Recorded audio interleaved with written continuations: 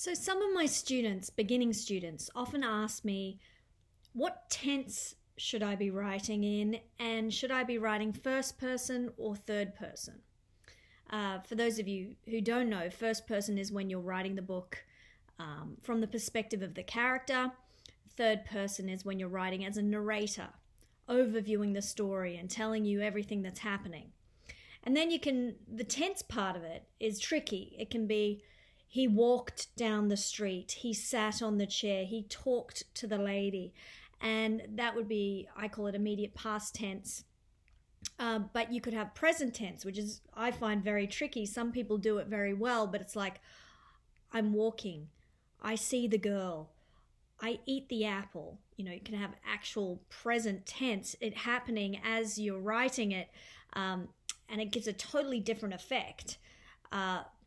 Now, what is the right way to do it is the question I keep getting from beginning students.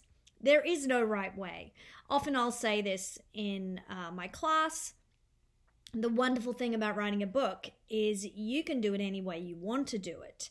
Now, what is the right way for you is the question you need to be asking. What kind of energy do you want to bring forth in the work that you're creating? Do you want it to have a very immediate effect, a very jarring effect, a nerve-wracking effect? What is the genre of your book? Your genre, if it's a thriller, you might want to have that immediate tense to feel like as you're reading it's really happening as it's happening and what's going to happen next.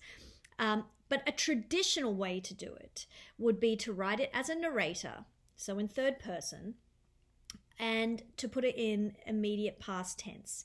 She walked down the street, she talked to the baker, she drank her cup of coffee. So it's just happened.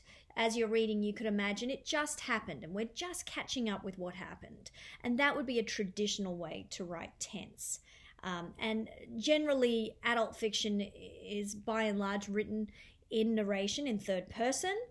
But first person, which I love, especially as an actor, it's great to really explore a book just through the eyes of one character, I think is quite magical. So there's no wrong way to do it.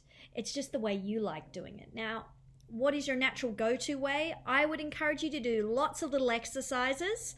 And that is why the first 4 weeks of my class is set up with you doing all these little exercises, because naturally you'll be drawn towards one particular way of writing. And because I don't ask you whether you want to write in first or third, you will naturally just go to your most comfortable way of writing. So in those initial exercises, it will be pretty obvious which way you like to write.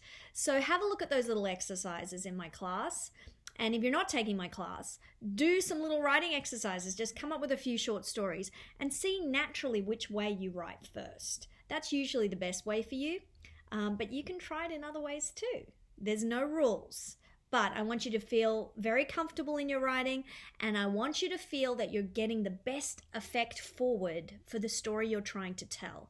And that should dictate whether you write in first, third, and what tense.